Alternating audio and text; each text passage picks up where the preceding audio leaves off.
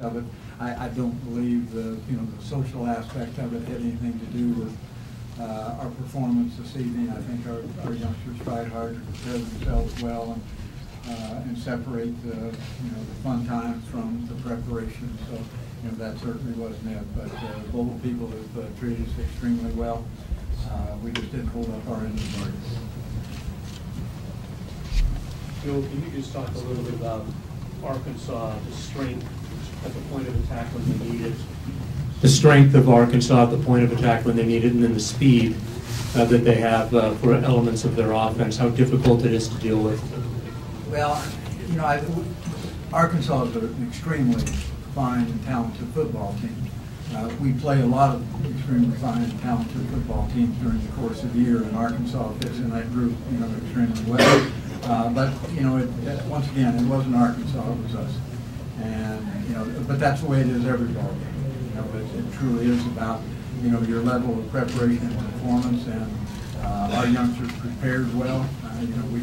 We didn't coach them very well today, and that created some issues for us. I thought coming back in the second half, we do have a bunch of young guys that are going to compete, not going to give in, and I certainly they didn't, and then they closed it to 4, and then the wheels fell off. This is for Coach Snyder and both you guys on defense. What do you think of Alex Collins today? What impressed you about him, and what kind of difference maker was he today for Arkansas?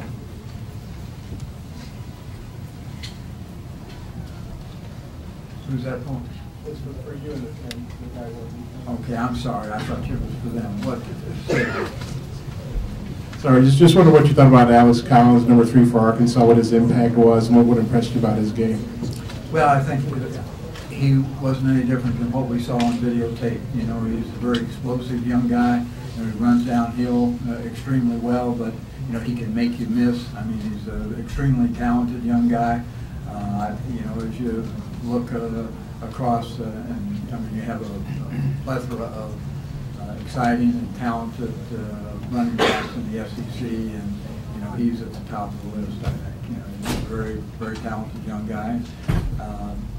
He got a lot of help too up front.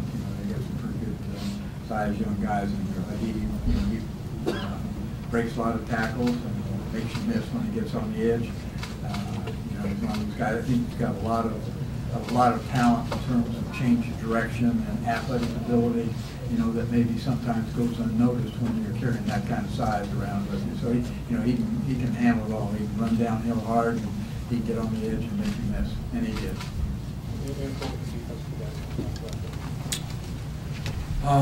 What I noticed about Alex today is great vision, especially when he's trying to pick a hole from his offensive line. His offensive line did a great job blocking us today. But other than that, he just had great vision for where the holes were, and he picked the right catch. Yeah, I think he also had great patience, for the big back.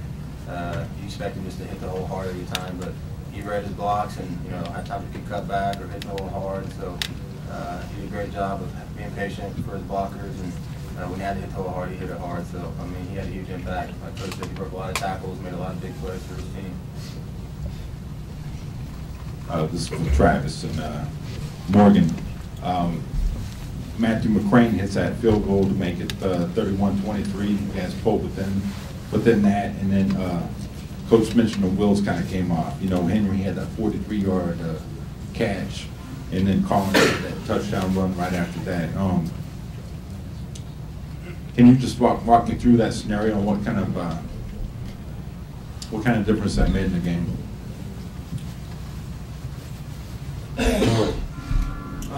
My approach, and I think I try to deliver that to the team and the defense in many ways, is that we've been there before with Iowa State. We've been in that position. We understand what we had to do, and they made the plays where they needed to make the plays. And unfortunately, I missed a tackle on the goal line for Alex to score. So, they just made plays when they needed to. Yeah, we just got to make a stop. As a defense, that's how you win ball games. Just stop their offense, and they continue to make big plays when they needed to. And that deep ball down the field was huge for them. And I don't think our defense ever gave up. but I think that kind of killed momentum in a lot of ways. And so, you know, I'm proud of our defense and how we continue to fight to the very end, and that's kind of been how we've been the whole season. For Coach, what made you go with Kody at quarterback today? And Kody, what was it like for you? How big of a change was it to play the whole game, the quarterback supposed to receiver? Well, I mean, Kody was on the field today because you know, the way he's practiced and prepared himself. But it really, when we were back in Manhattan, he practiced extremely well. When we got down here, he practiced even better. You know, he just earned the right to be there. Like I've said a lot of times, the biggest difference is that you just touch the ball every play as opposed to not touching the ball. A lot of things are the same. The quarterback and receivers are on the same page. A lot of the schemes and concepts that we run. As far as just emotionally, it's different. You're touching the ball every play, and you got to stay in check, and you're not really as intense, I would say, because you're trying to stay focused. But other than that, a lot of it I think is the same. You just got to go out and compete and just have the same attitude that we have in every game.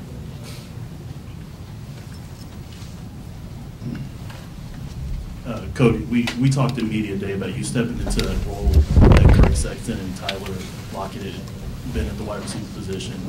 Here we are, end of the season, and you start in the Liberty Bowl at quarterback. Did you ever imagine at any point in your K-State career that you would be starting at quarterback? No, I didn't. I just try to do what my team needs me to do. I just try to fit wherever they need me to fit at. And it just happened to be quarterback the last couple games, and in practice and stuff.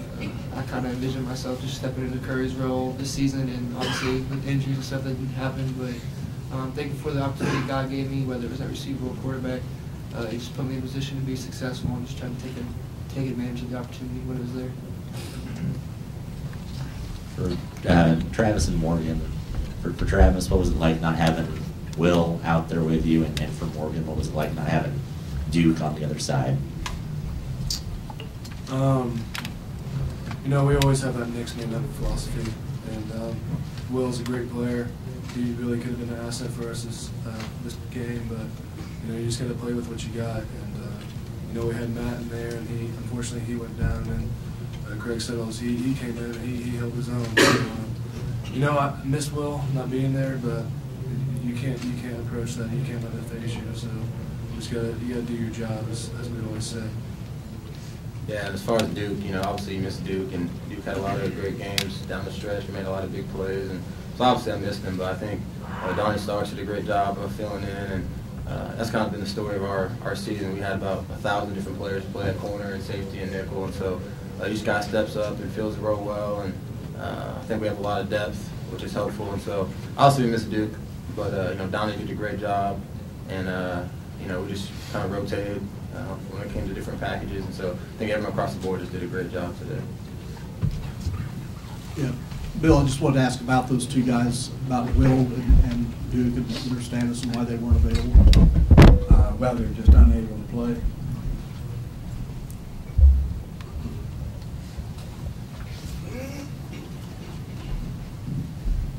Kody, you've gotten to know Winston pretty well via the past season. I was wondering if you could walk me through that, another long touchdown pass to Winston, and just what that relationship has been like with them, and what you foresee for him moving on. I think Whitney's a great young player. Obviously, he's a first-team Big 12 this year, and just to step into that role at fullback and split time with Grunk, and then to still be so successful and have all the accolades that he did, I think that's very impressive.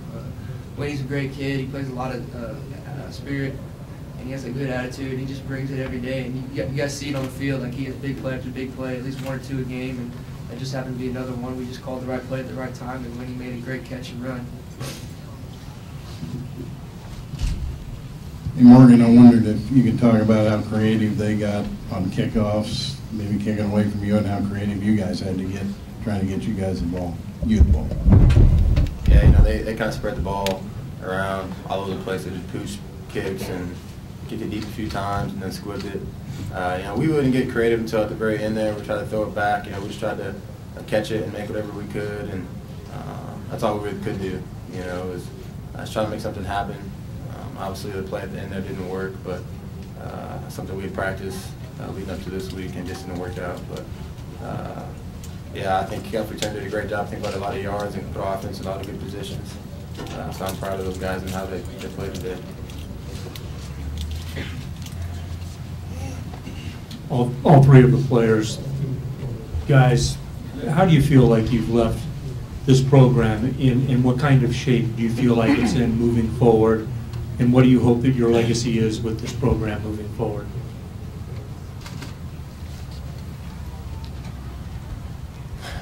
Yeah, I think for me personally, you know, I want my legacy to be that, you know, a guy who worked hard every day consistently, a guy who showed heart, never gave up, and again, that's kind of the story of our season, is continue to persevere and show heart. And so I think, me personally, I can say for both these guys, Travis and Kody, those guys never gave up. You know, Kody cares more than anyone in the world on the team. Same with Travis. You know, those guys work hard, and if someone wants to remember me for anything, it's just I work hard and pour myself out for the team. We have one final question that's going to go right here. You had your hand up.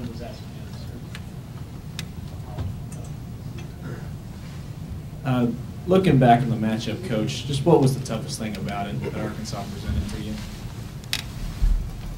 Well, that's a multitude of questions, and one, tell us, you know, I think it was evident on the field there were just certain things that Arkansas did that we didn't play well against. You know, there's some of those bootleg type passes that promoted some, you know, a substantial number of completions and some major plays in the ball game that we had some difficulty with. You know, you know, we had a pretty good understanding of what we were going to see, you know, so that kind of falls back on us as coaches, you know, to make sure that we can make the adjustments to those things. You know, I think, you know, if the question, you know, alludes to, you know, the physical nature of Arkansas, you know, they certainly were, you know, a very physical football team, but I think our guys were inspired to play that way, and I think for the most part did, you know, on both sides of the ball.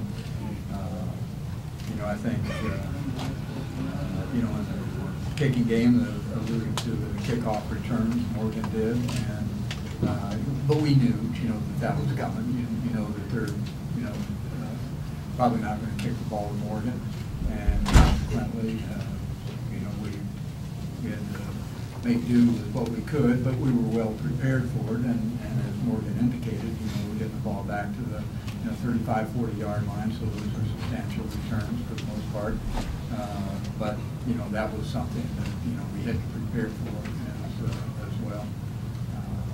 But, you know, I don't think Arkansas, and all due credit to them, you know, they came out and played their game. You know, it wasn't, they didn't do anything that we had looked at and had seen offensively or defensively, and they just did it extremely well.